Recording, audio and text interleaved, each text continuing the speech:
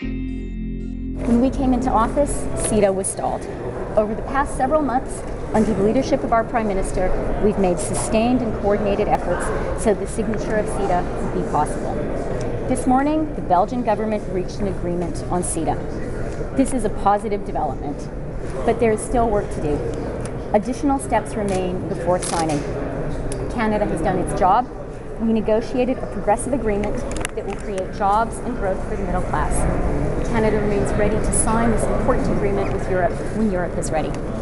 Every trade agreement, including, as Britain has demonstrated, membership in the EU, has exit provisions. That's also true of NAFTA. Trade agreements must be structured that way to permit national sovereignty.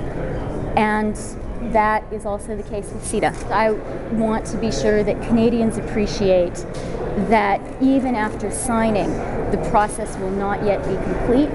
As with all trade agreements, the next step will be ratification. And with CETA, that will mean a vote in the European Parliament if we get past signing.